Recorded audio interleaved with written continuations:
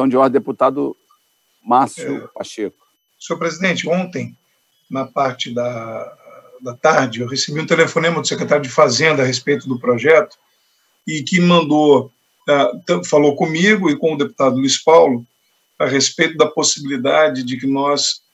adiássemos a votação desse projeto para a próxima terça, porque nos enviaria até quinta-feira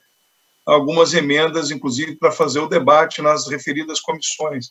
Eu peço faço esse pedido a Vossa Excelência, como um dos autores, já havia conversado com o deputado Luiz Paulo, e já para dizer que na quinta-feira, 13h, como Vossa Excelência já pediu, marcada a reunião com o secretário de Fazenda remota para tratar do projeto sobre o Rio Previdência, que Vossa Excelência retirou da pauta. Então, já queria dizer aos deputados que solicitarei a Aline, a nossa coordenadora das comissões, para disponibilizar um link para uma reunião remota às 13 horas sobre o projeto que Vossa Excelência retirou de pauta hoje. E aí aproveitaríamos, deputado Luiz Paulo, e trataríamos também desse tema, se obviamente Vossa Excelência